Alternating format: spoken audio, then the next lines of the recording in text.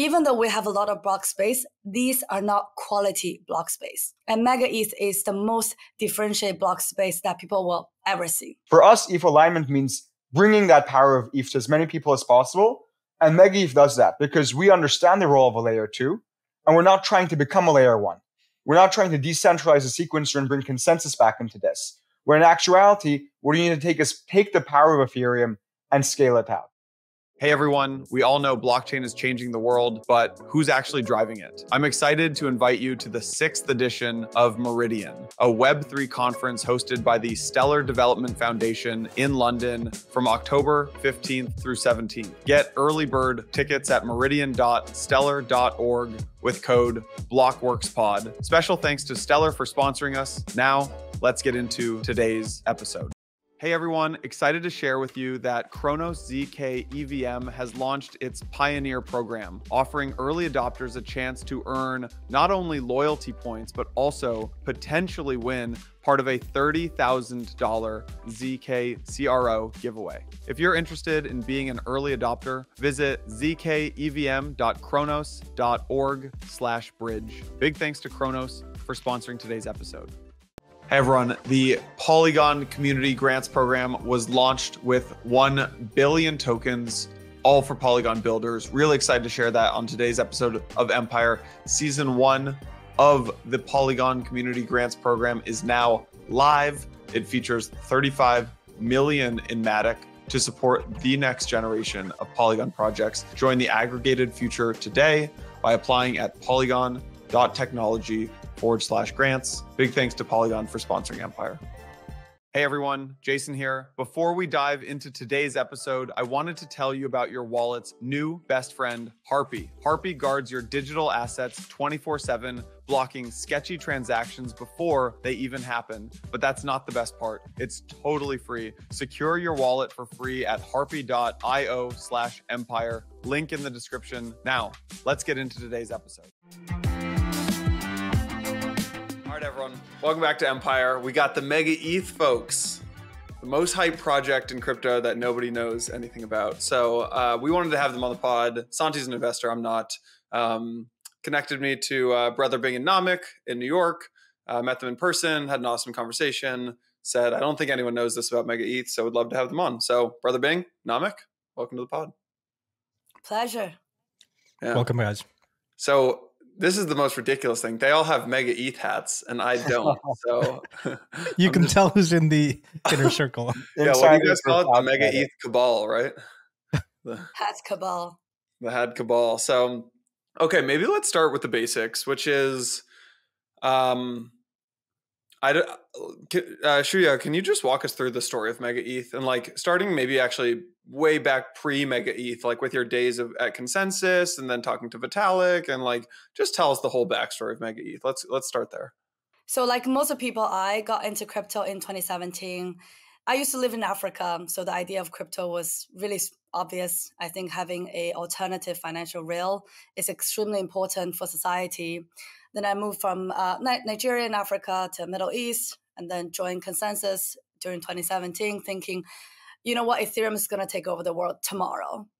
And during my days at Consensus, I worked on a lot of very interesting ideas, like, for example, putting the traffic light on the blockchain, which obviously is not very feasible or realistic. But during the process, I witnessed Consensus grew from, having 50 different ideas, putting everything on the blockchain, to really, Consensus 2.0 with our marquee products such as MetaMask, Infura, Truffle, Quorum, as well as Linear, which was our layer 2 answers to ZK EVM. So during my days at Consensus, I was leading business development for all of our products. And one thing I noticed is quite obvious was, we often get tickets for MetaMask, something goes wrong, right? Most times just people get fish, but other times it's like transaction does not go through. So you get a ticket and you're like, let me investigate. And you're like, okay, is there something wrong with MetaMask? And you go a layer deeper. You're like, okay, maybe there's something wrong with the RPC. Then you go to Infura. You're like, okay, you know what? Infura is performing pretty well. And then the problem goes to the base layer. And the base layer always has problem, and the base layer has not scaled, even with the current layer 2. So a lot of people ask, there are so many blockchains and so many layer 2s, why are you doing another MegaETH? My answer has always been, even though we have a lot of block space, these are not quality block space. And MegaETH is the most differentiated block space that people will ever see. So that's how we started MegaETH. And Okay, I gotta ask about that one. When you say like all the other block spaces are not quality, but we are quality, it's a nice marketing line, I would say. But like, you got to say more about that. Yeah, I was just saying, in a lot of ways, you have to look at what is possible on what kind of block space, right? The Ethereum roadmap so far has been very much around like, let's get a bunch of these different rollups and let's scale horizontally and have like 10,000 rollups. Really, really cool. But then you ask yourself, what can actually exist on those rollups? So yeah, you can have like a lot of rollups, and by having a lot of rollups, you kind of have a lot of capacity, right? But what's the actual capability of the application can sit on any of these different chains? What are the kinds of applications that can actually sit on these chains? I think a great one is like autonomous worlds and fully on-chain games. Right? Everyone thinks it's really cool, but a fully on-chain game has to be fully on-chain, and there is no block space that can facilitate a truly fully on-chain game that isn't a horrible and janky UX. What's the result? There are no really fully on-chain games out there today. Okay, so maybe Shuyao, you want to keep going with the story and like, yeah, just take us up to present day, I guess. Yeah. So, when I met my co-founder, we are, 3 co-founders. Elon went to Stanford, studied low latency data center compute, PhD. Lei went to MIT, studied high throughput network, which is practically blockchain, for 6 years.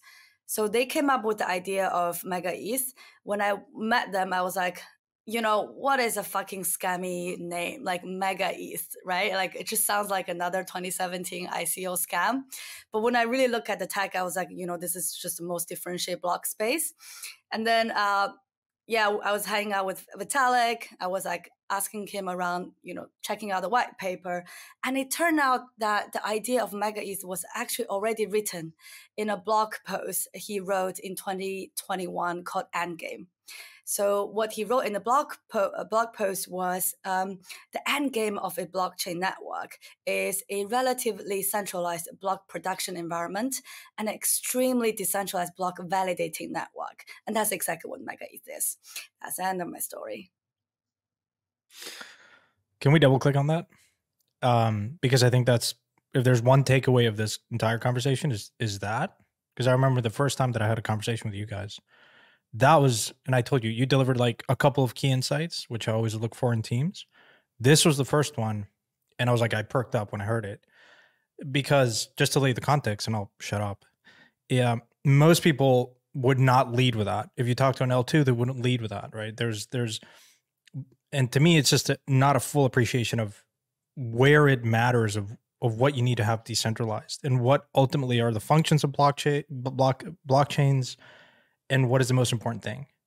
Because mind you, like we've been in an environment where a lot of the L2s are not really L2s. They don't have fraud proofs. And instead of focusing on building a fraud proof, they're thinking about doing things that don't matter as much, like decentralizing the sequencer. I'm like, well, focus on goddamn fraud proofs and then decentralize the sequencer.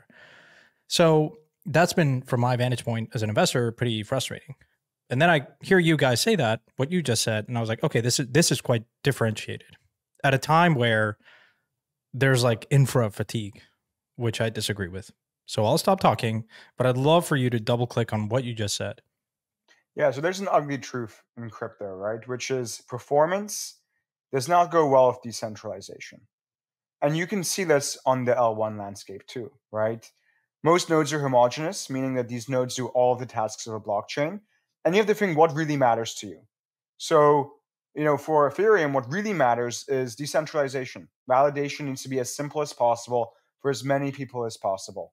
And as a result, no one's going to pretend that Ethereum is a environment that's performant.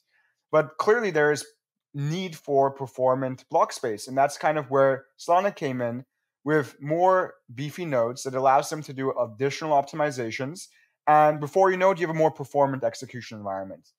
But our thesis is that like even Solana is not truly performant.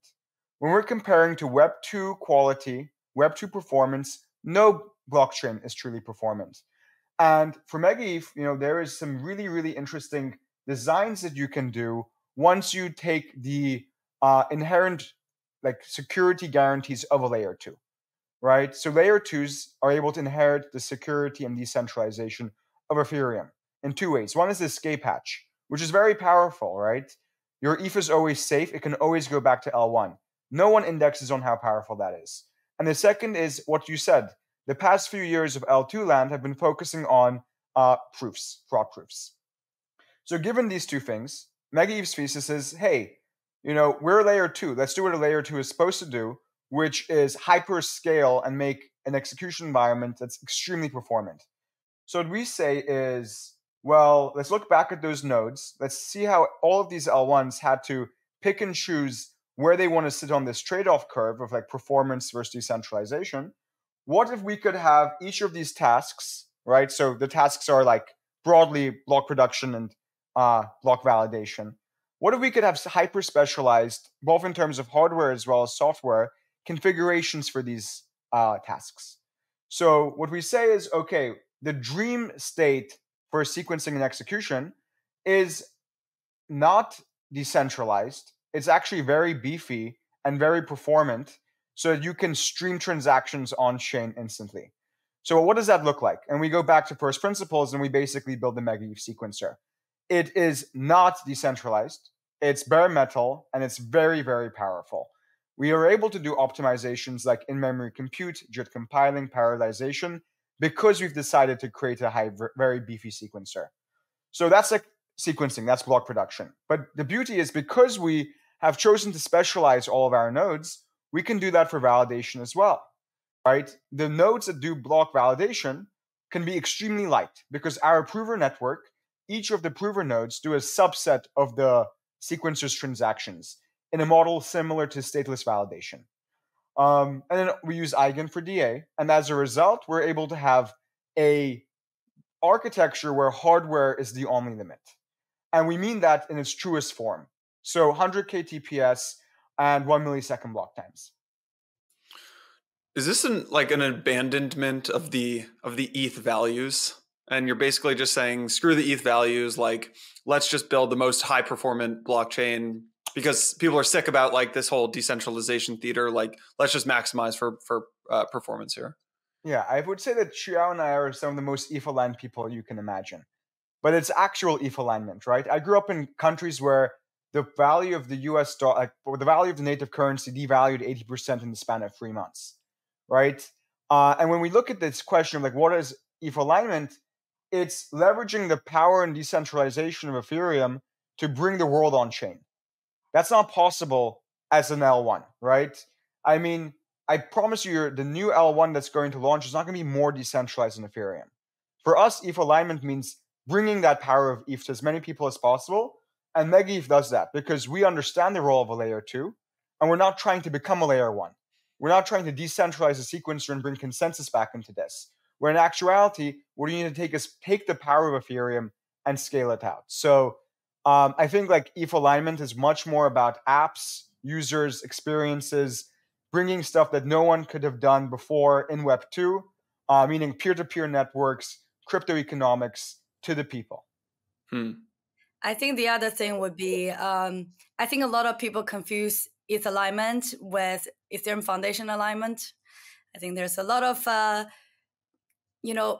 just people maneuvering that we have fucking zero interest in. Our vision and square focus is on adoption.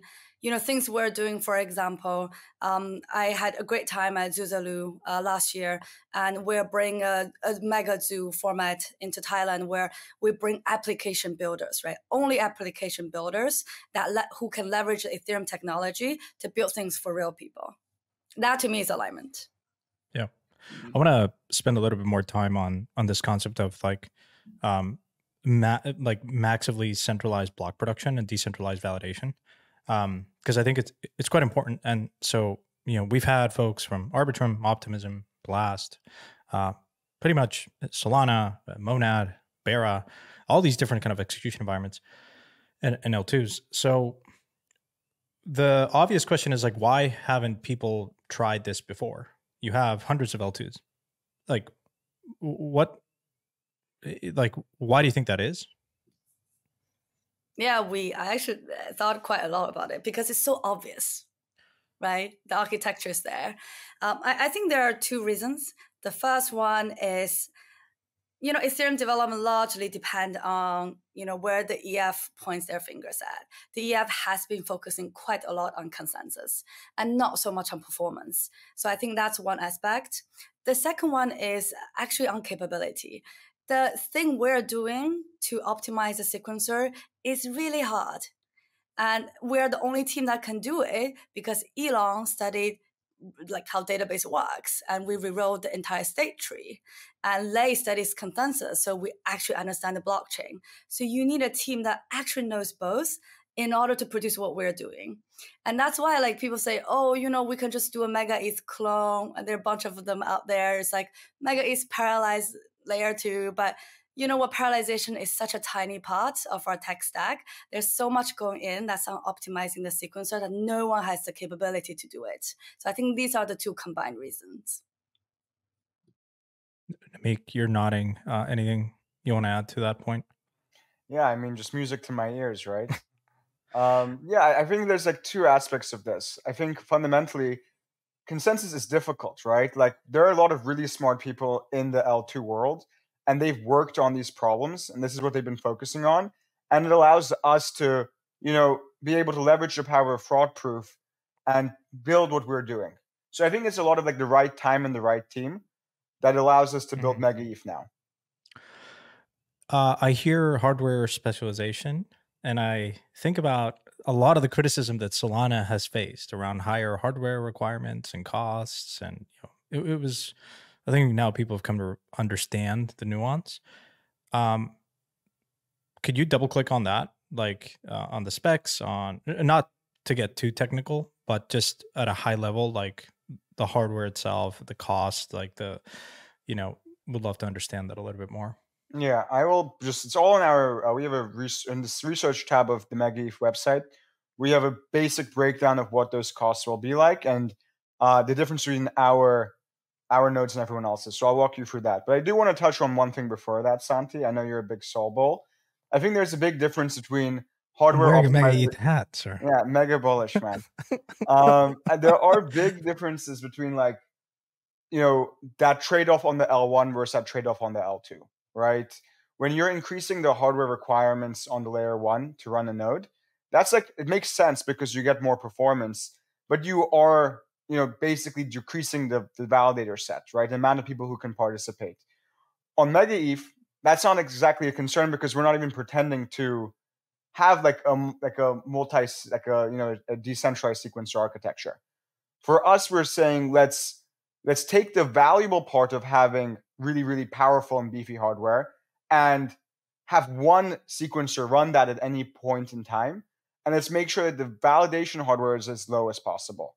But sure, let me walk you guys through some of the numbers on our end, right? So the average Ethereum node is a 2-core CPU, 48 memory, 4 to 8 gigabytes memory, 25 megabytes per second on network. Solana, it's 12 cores, 256 GB, and 1 to 10 GBS, right? Our sequencer alone will be 100 cores, 1 to 4 memories of terabyte, 10 gigabyte, 10 GBS for network. 1 to 4 memories of 1 to 4 TB in memory, my bad.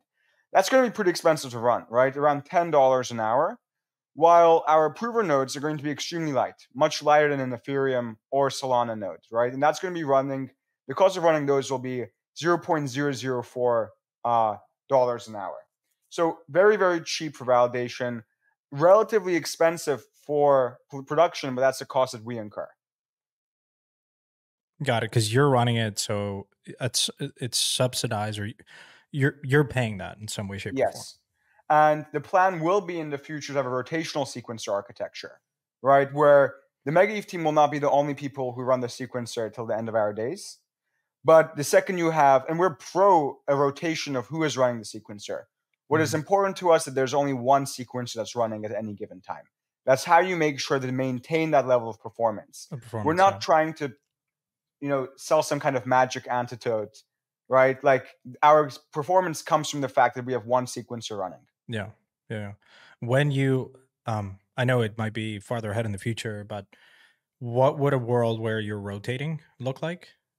You're presumably selecting initially the other parties that can do the production, or would it be permissionless in some way, shape, or form? It's pretty early, so I don't want to be talking, that on stuff I'm not really sure about, to be frank. But I mean, I think big picture, you can think of it as a block-based thing, right? So like block 1 to 100 is sequencer A, block 100 to 200 is sequencer B. And there's lots of different models in which you can enable the most performance sequencer to be the one that's participating, right? This isn't like it's a fair meritocracy in the end of the day. If MegaETH is not able to create the most performance sequencer, and someone is coming with like a more performance sequencer, that sequencer should be the one that's running the network. So a mixture of rotational architectures plus a game where like the most performance sequencer is able to run the network. For people that might not be super well versed, I don't want to lose them. Could you spend a very quick one-on-one on like sequencing itself, and maybe contrast that with like something like Arbitrum, right? They're running the sequencing themselves, but what about the way that they're doing it is optimal relative to how you're doing it? It's just the hardware itself? Sure. So there are two aspects of this. The first one is like, okay, so the Arbitrum sequencer there's obviously, so what you're saying is correct. There's only one sequence that's running on Arbitrum. The difference is they haven't optimized the sequencer. There's a couple of reasons why they do this, right? One is because maybe they want to decentralize the sequencer in the future. The second is to make sure their prover architecture is able to match the sequencer, right? Usually, if you have sequencing that's extremely performant and you have an architecture that's optimized on the validation side to match that sequencer, the thing breaks apart. So what we do is we basically say, hey, let's create this extremely performant block production via sequencing and then work backwards. How can we make sure that we have every single other part of the stack not become the bottleneck itself? If you make just the sequencer performant, the bottleneck goes somewhere else. That's why we use like EigenDA, right? And a lot of people will use EigenDA in the future, but then their sequencer will become the bottleneck because their sequencer doesn't run at a similar enough interval, at a quick enough interval to us, which results in priority fee markets kicking in. So the answer is optimizations. No one's decided to take this extreme. I think the answer is extreme node specialization. No one does it more than we do. And maybe on that point itself, thinking about just you reference like people trying to copy MegaETH, and it's fairly common, in this open source chaotic world. What went into that specialization? You have other folks in the team that are highly technical as well. Like, how long did it take you guys to develop this? When was the key insights around this? Was this sort of like a brainchild of MIT, coming out of MIT, or I'm just kind of curious, like how this all came together? Yeah, it was my urge to say it's a brainchild of Stanford, MIT, and Harvard. And then you can't get more pedigree than the MegaETH team. Name another one. I mean, it took quite a long time, right? The idea started about a year and a half ago when Elon graduated from his PhD program and got really fascinated with the blockchain space. And, for like for crypto native researchers, we love the little problem that makes us feel so good. So when Elon came in, he's like, yo, this is not that hard. No specialization, like do things with the sequencer, which is something he studied, right, for 6 years at Stanford. So he did the architecture, and then Lei joined was like, okay, I can do even more with the EigenDA. So that's why I combined them together. It took us a year and a half to be where we are. A lot of our engineering work is actually in, and not only in designing, but coding the sequencer. That takes a lot of time, and most of our engineers have experiences in open source software, in designing really large network, from Filecoin, for example. And fun fact, our engineers aren't just your nerdy nerdy research engineers. They actually really believe in crypto. So something we do when we're hiring folks is like, are you really here for the next 5 years? Do you believe that crypto is going to take over the world? And that's something we see from our engineer as well. That's why I tend to think that we have a very powerful team, because our mission is extremely aligned with the wider crypto industry. And then to answer your other question about, what other people would be doing. I mean, other people could, if you have a centralized sequencer, right, you can claim a lot what we're claiming. You can cheat on your code, you can dial up a few things, but for you to achieve 100,000 TPS and sub-millisecond latency, you can't just simply dial a few things, right? Like change something on OP stack and parameter would give you maybe, I don't know, like 1 second block time, but millisecond is a very heavy lift. Yeah. Go ahead, yeah. What's the downside of doing this? Doing what? Well, if you look at all of the L1s and all of the L2s, there is a trade-off in every single one of them. And so I'm just curious how you guys think about the trade-off of MegaETH. There's got to be some trade-off or downside by making one thing really good. You're hurting something else. So. Yeah, I mean, I think that our downside is we're going to the extreme of this architecture, right? Meaning it's very difficult to decentralizing the sequencer, meaning having the performance breakdown that you would have from one chain decentralizing their sequencer to MegaETH decentralizing their sequencer are very, very different, right?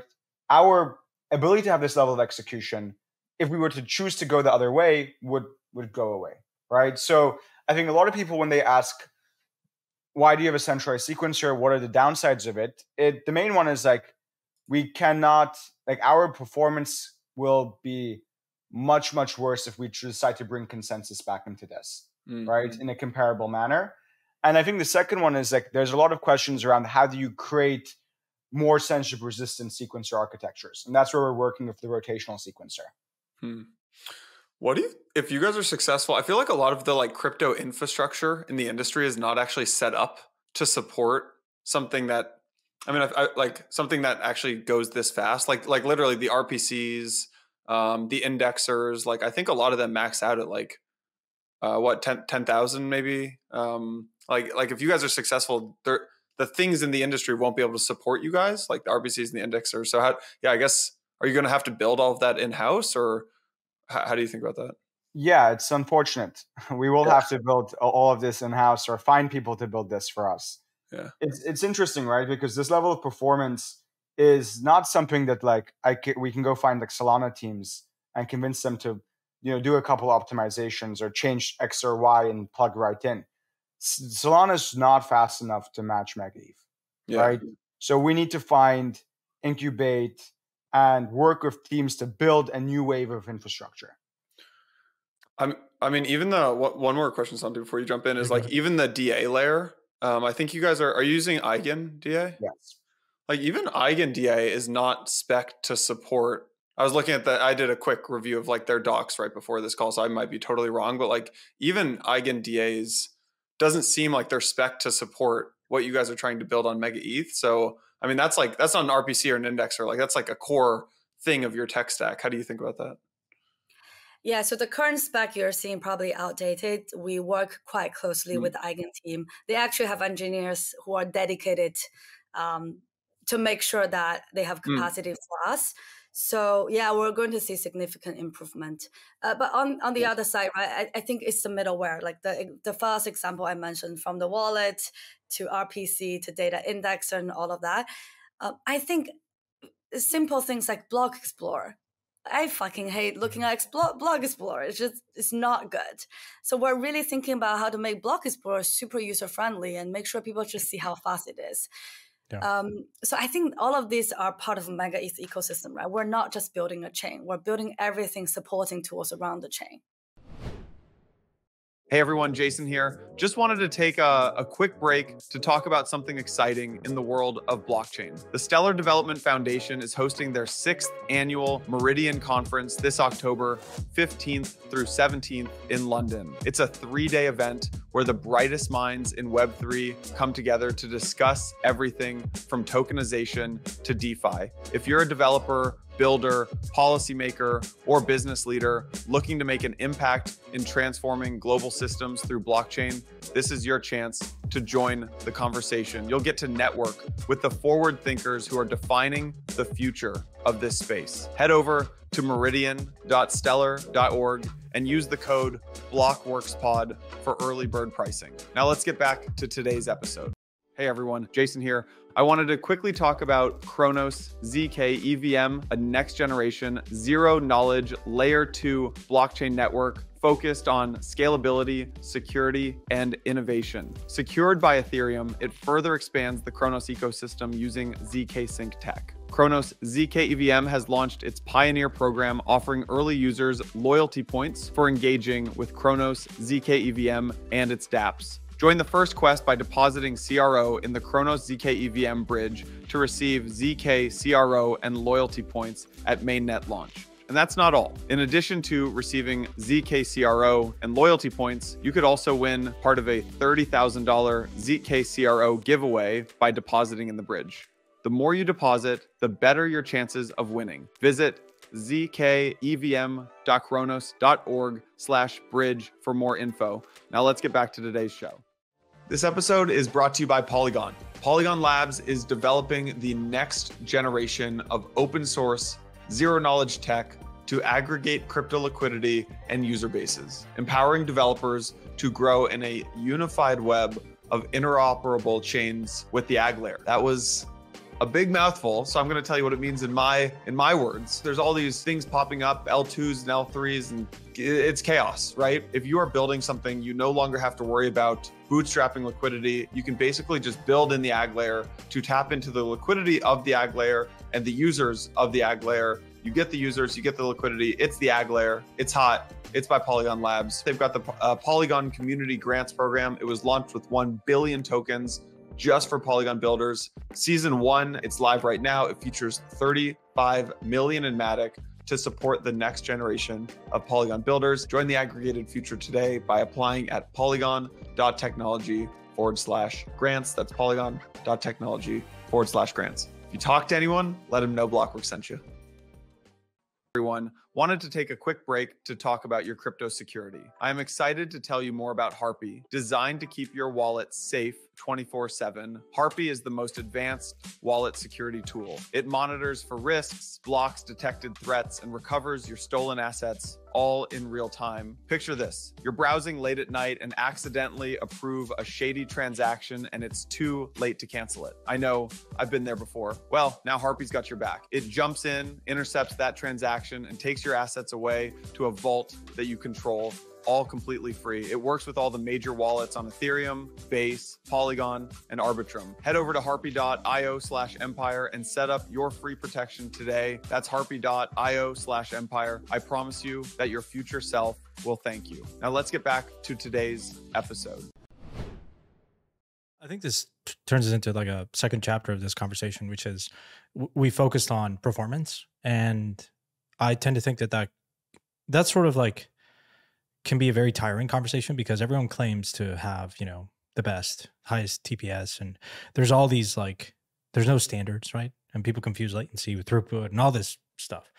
But the more important thing is like, we're talking in an environment, mind you, where Ethereum L1 fees are at a record low. So what does that tell you, right? It's just, have we built useful applications? Because we probably have an excess supply of block space because, I mean, just by virtue of the fees, right? And so while it is important to like build, to optimize, to build for a future where you can envision, you know, billions of users on chain and whatnot, there's already been a fair amount of traction. And I've had the benefit and privilege of seeing it firsthand when I went to Berlin and saw some of the projects that are building on Mega. So I'd like to focus like this part of the conversation on how you envision winning that BD game what type of applications? How do we get like millions and millions of users on chain? Because my thesis is like, it's sort of pointless to have a discussion around like performance when we don't have users or killer applications. It's like, it doesn't fucking matter. You know, it's like you have a Ferrari, but no one can drive it. So, you know, or it doesn't have gas, you know, it's like, it's pointless. Right. So talk to us about that. Like, how do you win that game, and how do you build a thriving ecosystem of killer apps? So it's all about latency. Everyone hates latency in life. Like, I hate latency. If it takes my phone a couple seconds to load a web page, I get mad, right? And like, what's going on here? And I think that's like the excuse I keep telling myself for why we haven't won as an industry yet, why we haven't been able to get users in crypto yet, because infrastructure's not there.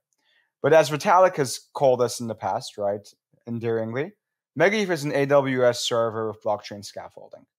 That's the level of performance we're talking about. So now it's up to us to build Web 2 performance applications with the power of peer-to-peer networks and crypto economics. And there's a couple ways to go about this. We can say that the builders will come. Oh, yeah, the tech is good. The builders, they'll come. Yeah, let's create a blog post. Or we go and we find these builders and we're like, yo, it's time. Let's build something insane. And we pick the latter, right? So we have a very, very targeted go-to-market strategy in which we find the smartest people that we know. We basically spend a lot of time with them, convincing them to build on MegaETH. For context, Shuyao is literally in SF right now for one team that we're very bullish on. And then we do everything in our power to make them win. That goes from building an application that will not become like the 50th lending market on some execution environment, but $1 billion business that is enabling a new kind of user behavior that Web 2 could not facilitate. It's the ultimate dream, right? Like, I'm sure all four of us got into crypto because we had some wacky idea of what a blockchain would enable and make the world a better place. I remember mine was pretty lame. I was into like bringing legal contracts on chain, right? I know it's kind of out there. But, you know, all of these ideas, you quickly become disenfranchised. And now you're like, I guess the future of this industry or the future of France is in this 6 meme coin launchpad. But this time we can short them as well. Or it's on a bonding curve. It's like a staking mechanism, right? Like, that's not the future of crypto. So what we do is we find these teams and we work with them to build really interesting ideas. These ranging from wild game shows where, you know, like the individual's data is not so valuable as to traditionally be logged on a blockchain, but in aggregate, when there's many of them, it now becomes immensely valuable for different kinds of verification mechanisms. Or we're talking about like decentralized VPN networks, where you're able to enable like a peer-to-peer network to compete with Web 2 with zero latency trade-offs. We find these teams, we work with them closely, and we make sure that they are able to bring in net new users. We're not in the business of trying to vampire attack some user from chain A or chain B. We're in the business of vampire attacking Facebook, Web2, Meta, all of these guys.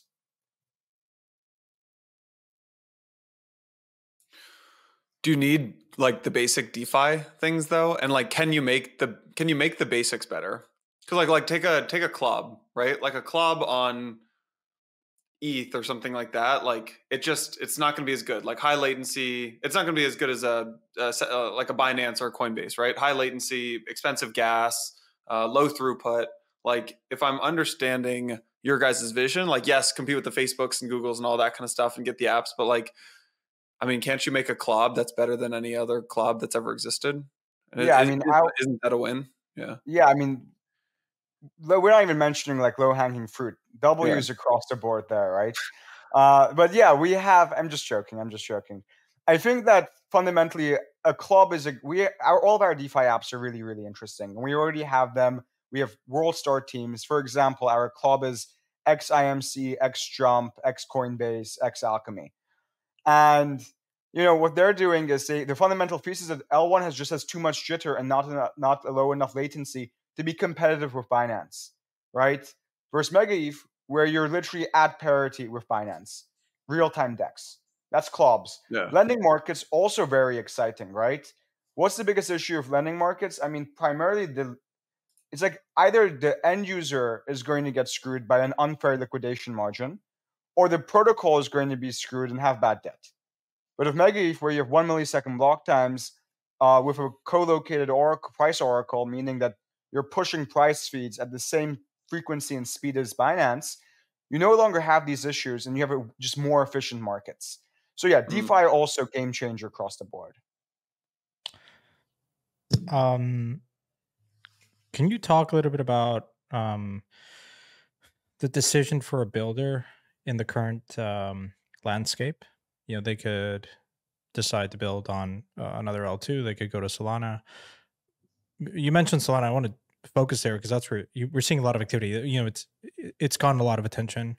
And so I'm curious, like, what is going through the mind of a builder that is deciding, hey, I can't get this in Solana, but I can get it in MegaETH.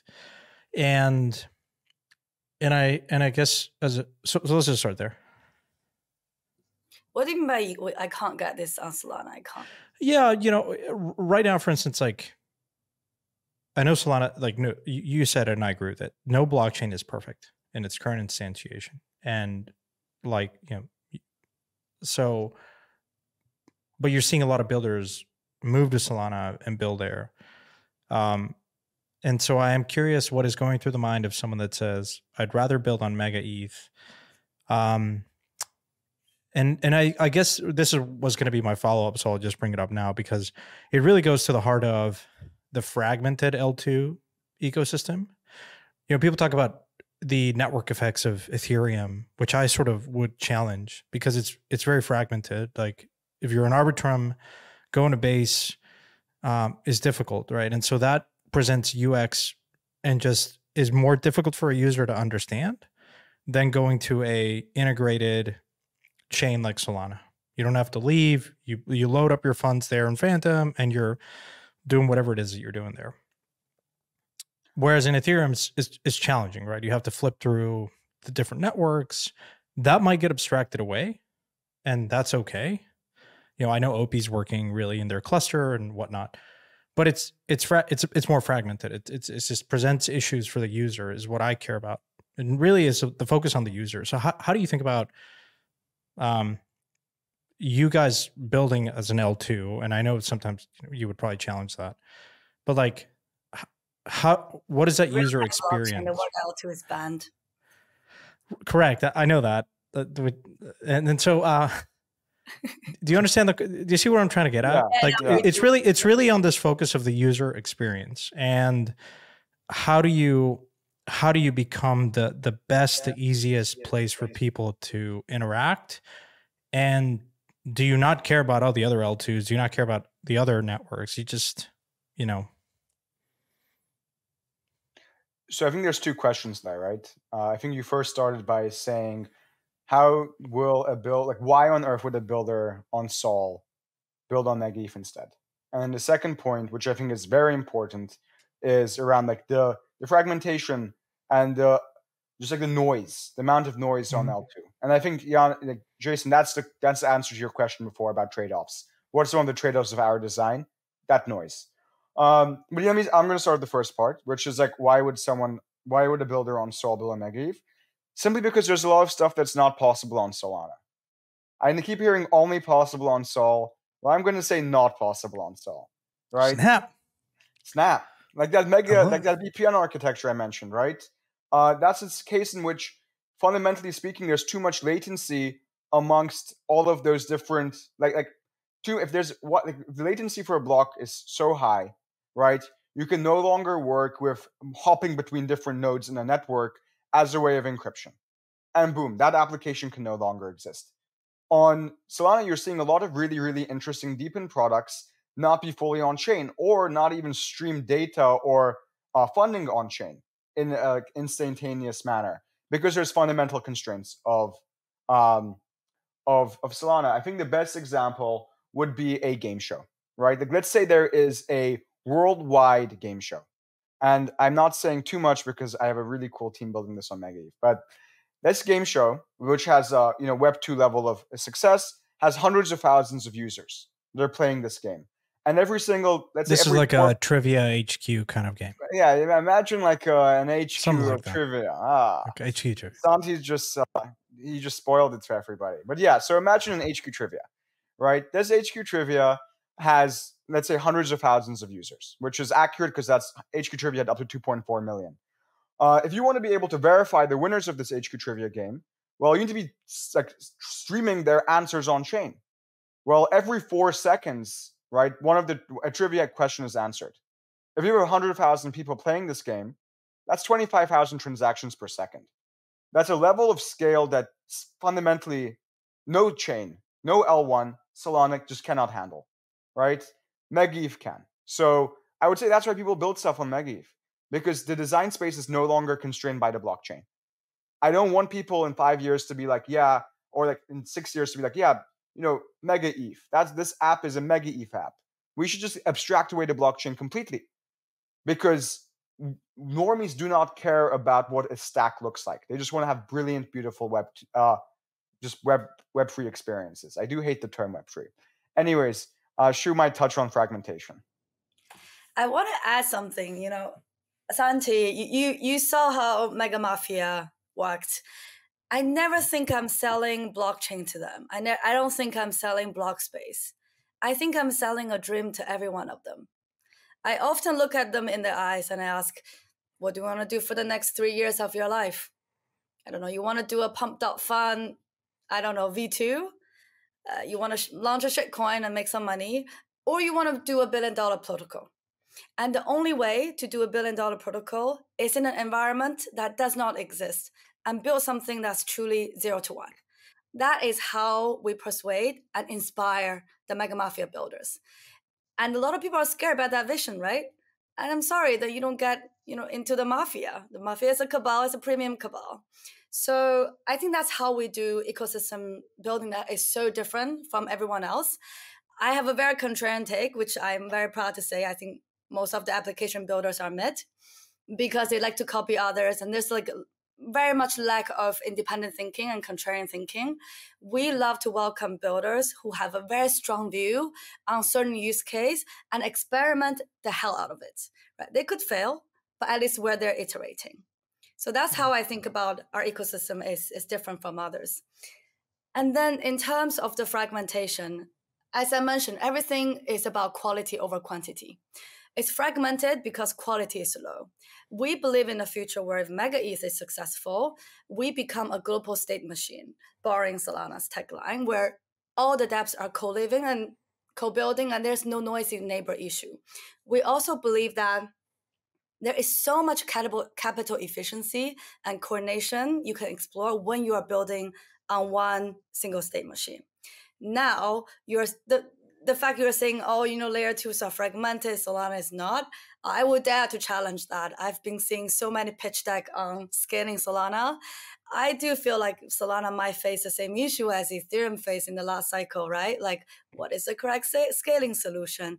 I don't think we have the perfect blockchain right now, but I do think that MegaETH solves fragmentation by providing a much more powerful single state machine for every application to co-build and co-live on. Oh, and oftentimes we've teased that this idea that an L2 eventually abandons Ethereum L1. What would you say to that, or what is your view there? Like, at what point does it, economically, or just from a business development or from a sovereignty, however, there's multiple kind of parameters by which you can think about this. I'm not saying I agree or disagree. I just think that, like DYDX, may decide to just launch their own chain. And I'm curious if in a world where you have all these breakthrough apps, you have all this traction, does it at some point make sense to abandon Ethereum and just live as an independent chain? So this is what I love the most about MegaETH. This can also be seen as a trade-off, right, Jason? Another trade-off of the MegaETH architecture. We can't abandon Ethereum because we are fundamentally leveraging Ethereum to make these extreme design decisions and specialize our nodes to the extreme, right? We can't just, our core value proposition, right, is centralizing block production and getting this level of performance. You can do something kind of like that on the L1, but then you're very, very centralized. And the L1 cannot be centralized. That's why we're building on Ethereum. People ask me, why don't you build MegaETH on Sol? Why don't you build MegaETH on like, some other L1? Well, the answer is because MegaETH needs to exist on the most decentralized layer 1, so they can create the most performant execution environment. And yeah, that's why we'll never abandon Ethereum, because then MegaETH doesn't work anymore. It's really as simple as that. That's why we're Ethereum aligned, guys. Mega aligned. Yeah. If Keone from Monad were here, what do you think you would say to that? Because obviously he's of a different opinion. Yeah, I mean, I think that Keone from Monad, and there will be a debate between MegaETH and Monad on Bankless in the future. So tune in. That'll be quite exciting. You don't advertise on that podcast on an existing podcast. Namik, I'm good. Namik, I'm good. You're booted. You're booted. That's You're against no, the rules. It's all good. We were doing so well. Yeah, I mean, I think our team internally thinks Monad's super cool, right? Monad has done a lot of really fascinating optimizations onto, both parallelization, but just across the stack, right? And it looks cool. It looks great for an L1, but we're performance first. And to create the most performant blockchain, you need to be doing what we're doing. At least that's our opinion. And yeah, it's really as simple as that. I think Monad's super cool as an L1. I don't know if Monad's going to be more decentralized in Ethereum. I don't think so. Maybe I'm wrong. I don't think I'm wrong, but maybe. And probably not at the start. Yeah. Yeah. And then, Ethereum is the most decentralized L1. I found it super interesting was there's a bunch of layer 1, right? And then they're like, we're really scalable. But what you're often seeing in the ecosystem was another layer 1, another layer 2 for that layer 1. So sometimes I scratch my head. It was like, even before you're launching, you're already thinking about layer 2. What's the point? Yeah. Although, I mean, to be fair,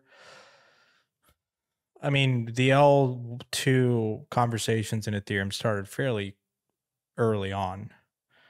I mean, I guess Because you tried different. For sure. For sure. Just sort of contextualizing what you just said.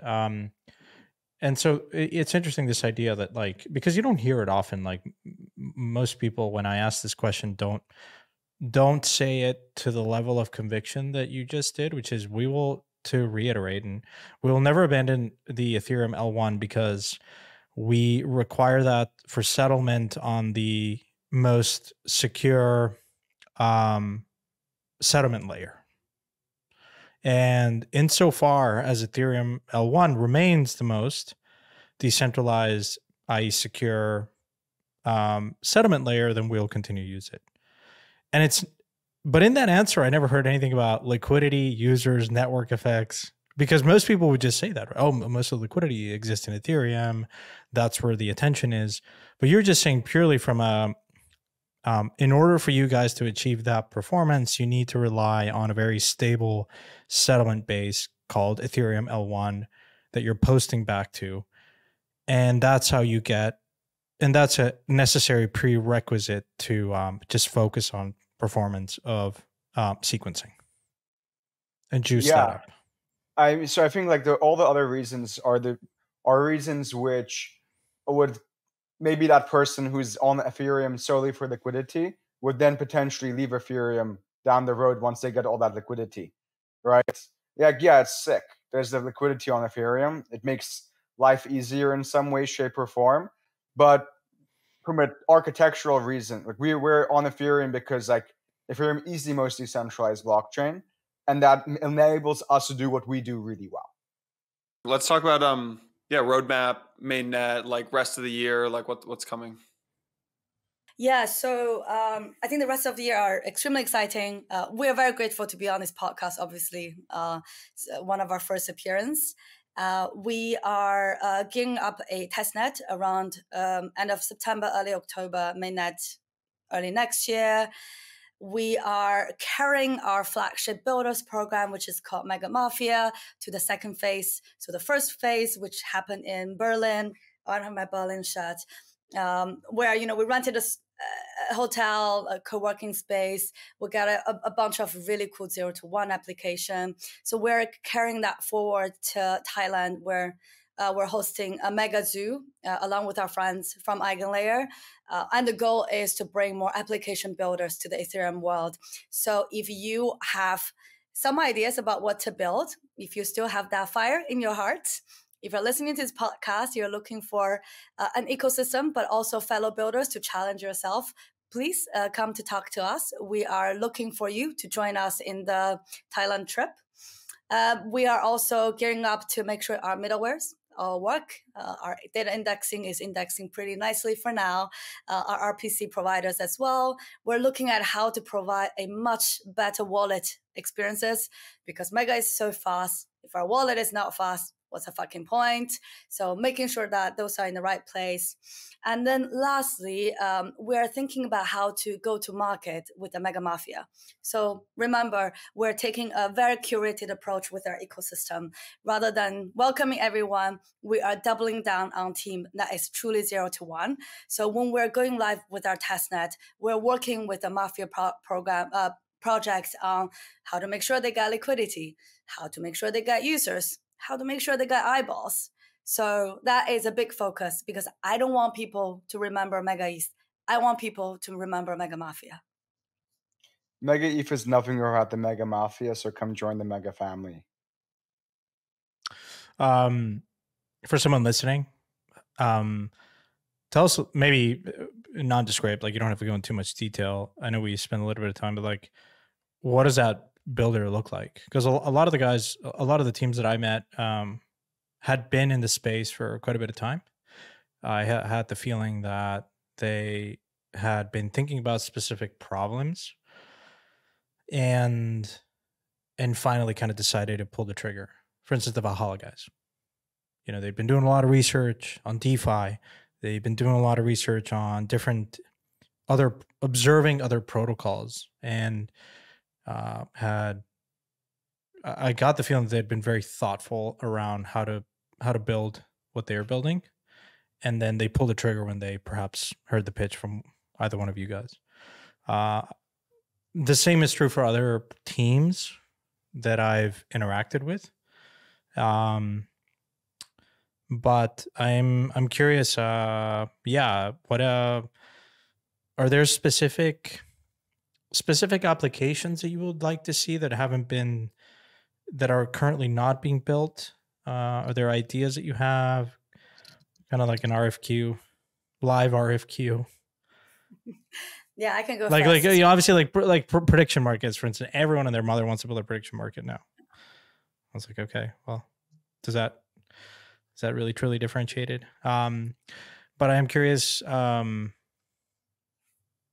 much, I guess how much is, this is a question. How much has it been you guys putting out a proposal saying, here's this new thing that allows you to build applications that perhaps haven't been possible before because of the speed, the performance, or people just hearing about Mega and saying, oh shit, I've had this idea. It couldn't have worked anywhere else, and I'm going to come here. And you're like, yes. Yeah. So great question. It really varies. Our builders program is growing bigger. The family is growing stronger. So Valhalla is a fully on-chain perp DEX, only possible on MegaETH. The team is seasoned crypto builders. We didn't know them. The guy DM'd me on Twitter because during Token 2049, the MegaETH swag is a vape. So MegaETH branded vape. So guy was like, yo, dude, what are you guys are distributing vape? I was like, yo, come find me. I was hanging out with Jason from Folius Venture. So he came and we talked. He's like, yeah, your tech is sick. Should we build? And then we start building together. So he came from a background where he knew he wants to build something. He did diligence on our technology, talked to my co-founder, Lei, and boom, we're here, right? Other teams are not so straightforward. For example, our social application, the idea is actually, I think that idea came from one of our friends And Namik and the founder took it a step forward. There is a lot of complexity in designing tokenomics. And the founder came from Web2. He single-handedly built a Web2 social application that is about reality shifting. So think about us in a crypto universe and we pretend to be Satoshi and there's a fake Instagram timeline there, right? And then the builder came to my Hotpot DAO and wanted to build something for an NFT community. And I told him, dude, don't want to crash your dream. That shit isn't going to work because an NFT community are not real communities sometimes. So he's like, okay, what should I build? And then me and Namik was like, yo, what about this idea with HQ Trivia? So we were more heavily involved. We gave him the idea. We were designing the crypto economics together. But that guy is obsessive with product development and product iteration, right? He often joke with me like he's a people pleaser. That translates into customer pleasing. So he really enjoys the process of making sure the product actually works with the end user. And we come in as adding the Web3 value. So I think these are the two extreme example of an extremely crypto native team comes in, know what they want to build, and a Web2 founder who's also very legit but doesn't know what to do. And that we came in. And in the middle, we have different grades of founders who's some was more crypto native, but we kind of tell them like, oh, this idea is good, that it is not good. Namik, what do you want to add? I mean, I think we really believe in like Web2 excellence, right? I think it's something that we're lacking as an industry. The person that Shuyao mentioned, ex-Amazon, Google engineer, and his like reality shifting app had 1 million downloads and 100,000 monthly active users, right? This is a kind of caliber of builder that when you're able to tell them that the blockchain no longer has a performance degradation trade-off, you're able to attract. So yeah, I think like our guiding principle for builders are like, how cracked are you, right? Like, do you have the dog in you? Yes, awesome. Let's start ideating. Exactly. Let's start ideating on ideas. And some of them we might be more involved in, some we might not be involved in. But we think it's actually very important to make sure that people don't feel disillusioned. Because that is the main issue I'm seeing of crypto builders right now. They're disillusioned. They think that the only thing they can build now is some sort of like, I mean, for example, during the Trump and, Trump had this Twitter space of Elon. I saw somebody was launching meme coins of like big buzzwords and then just rugging them straight away during that Twitter space. It said he made like 150 grand or something, and I believe it. Like, that's insane. The fundamental values in the industry are skewing way too much towards gambling because we haven't been able to prove PMF for anything else. With MegaETH, we can build the ideas that people first came into space for, and it's the role of myself and Shuyao to help people think bigger than they may be doing now. So what does the profile look like? Yeah, you can have like this insane Web2 founders. You can have Web2 employees who are crypto curious. You can have seasoned crypto bros, right? Hopefully they're not super broy, but like, we can have crypto people. But what I find most interesting is like, you never know where these founders can come from. They may not have been founder material at first. They may have been an employee in a crypto org. They may have been running a highly profitable MEV trading firm, right? Who knows where they come from? But when that moment clicks and they realize that they can build that dream of theirs, right? That's when me and Shuyao come in to make sure that we can ideate this space together. We're very founder first. Yeah. So mainnet or go ahead. Now, to answer your question, the use case, everyone's prediction market. We're very consumer driven because our chain is fast. And to be honest, once you get the right founder, it doesn't matter the idea. So please come talk to us, even if you have no idea. You just want to build something, and then we can give you the ideas. We can ideate together. Yeah.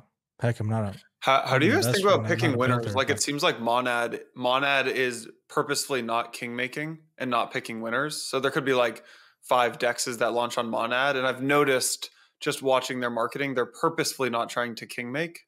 How do you think about king making? Yeah, I think it's totally fine if you find really good talent, right? Yeah.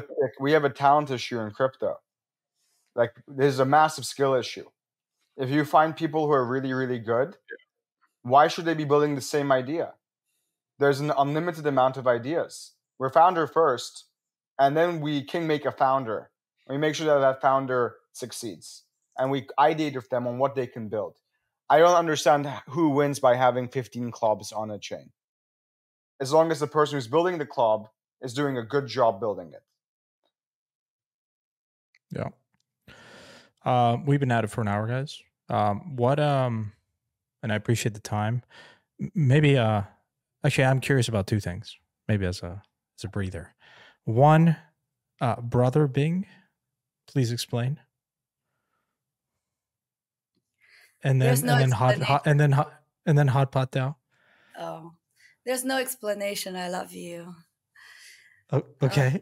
Yeah. So I was so in 2020 there were a bunch of DeFi founders, who were dudes psyopsing as girls on Twitter, and then I was like, yo, why can't I just psyops as a dude, as a girl? So that was interesting. Yeah. I don't get too woke in this pod. You know how I stand on that wokeness thing. But do you think that we have a gender issue? Like, founders, or just a culture wise, it's mostly skewed towards males. Maybe because it's more of, to Namik's point, a very gambling type environment. Have you ever felt, or what can we do about it? Yeah. I think the issue is just the same in traditional Web2 tech, to be honest. I don't know if it's probably better than AI. Who knows? In fact, sometimes I notice myself going on a call with more women than men. What I think, I don't think it's a racial issue. I think women should be more vocal where they are. But again, that's just inspiration, empowerment issue than anything else. Yeah. Amen. Hot pot DAO? What's that all about? Hot pot DAO, yeah. So I really hate crypto network. Like, I hate going into an event. You mean conferences? Conferences, yeah. I hate going to an event, like deciding what. Yano's like double blow here. We're having them go on. You reference Bankless, plug in Bankless, and then Brother Bing saying she hates conferences. Like, this is why I like the team. They're not afraid to speak their mind. L's for me on this podcast. So yeah, I don't so like you hate networking and stuff. Yeah, I hate networking event. You go in trying to make small talk because, frankly, I just don't remember you. You're one of the 80 bros I've talked to. So the ideal event to get to know people is always food. Then I started Hot Pot DAO in 2020 during MCon, which is a DAO conference, and a bunch of us just went to a hot pot restaurant and hang out. Then I just thought, why don't we just do this more often? And also because I love hot pot. And then, 4 years later, it has grown to be the only DAO that has product market fit in the entire crypto space, because people actually pay to come to eat. And every time I get like more people want to sponsor than I have believe sponsored. It.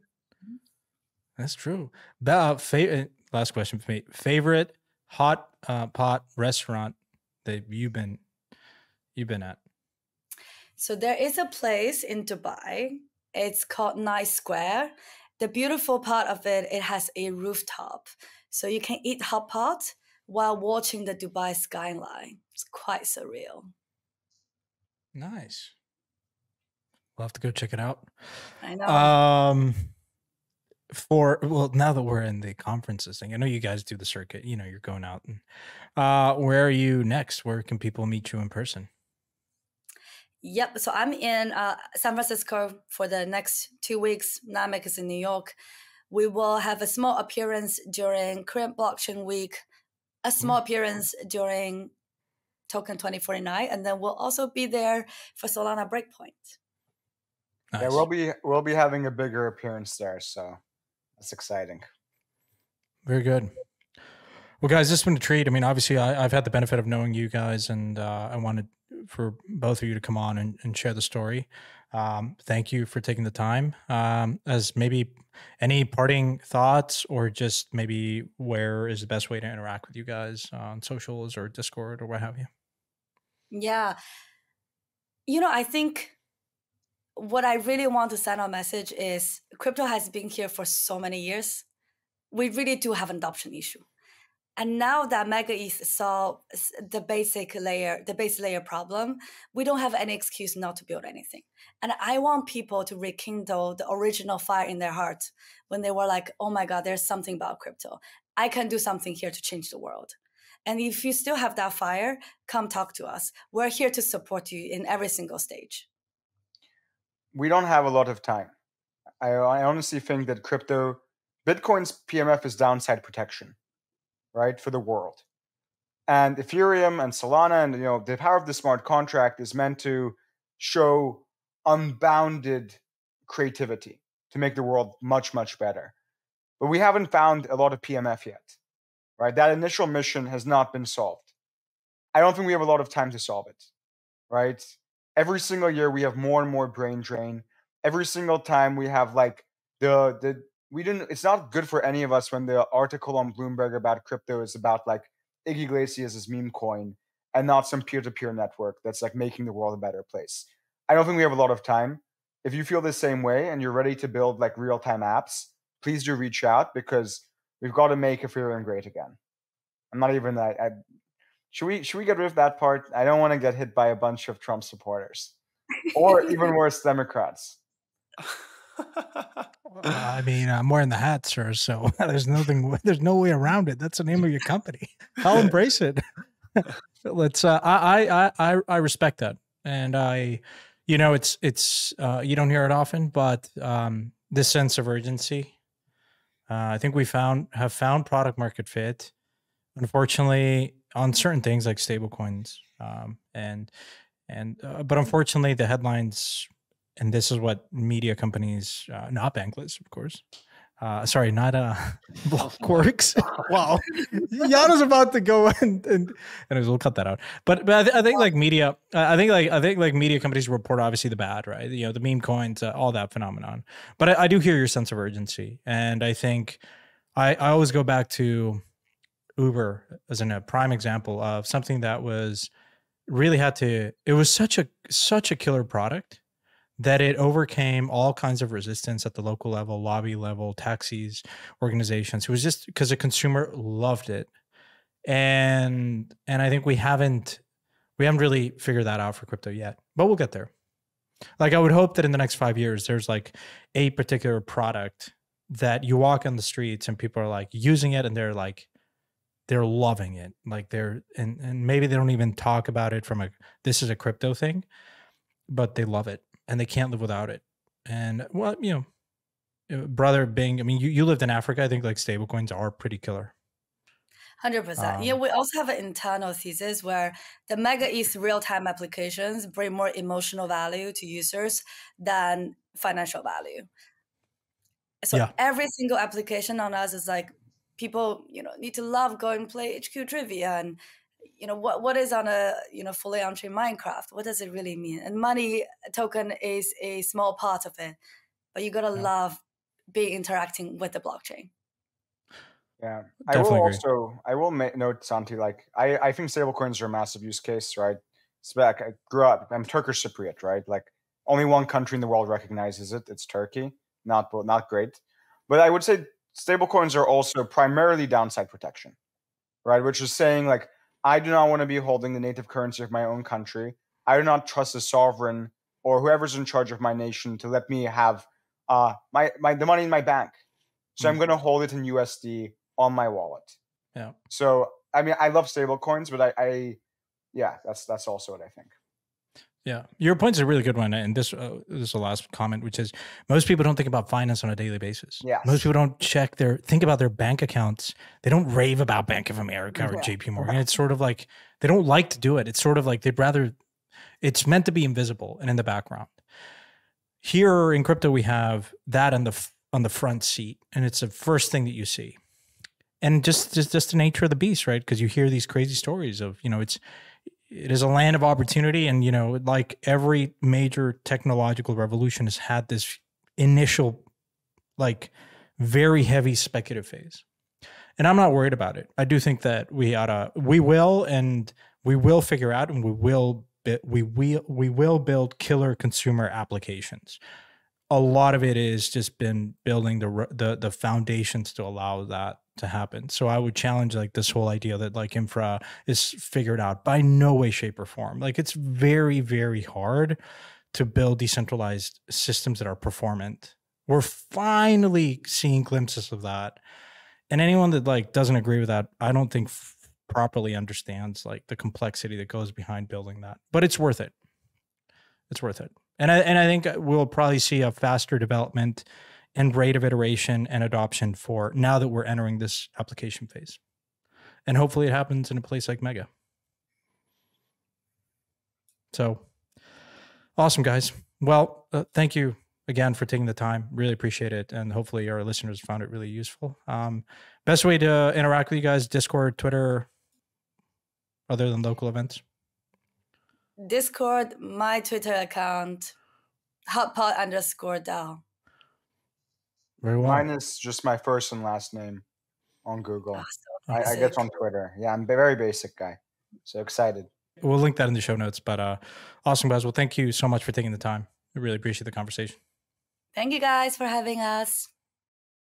Hey everyone, big thanks for watching today's episode. Wanted to just quickly remind you about the Stellar Development Foundation's 6th annual Meridian conference this October 15th through 17th in London. This is an incredible opportunity to network with the forward thinkers who are defining the future of this space. Head over to meridian.stellar.org and use the code BLOCKWORKSPOD for early bird pricing.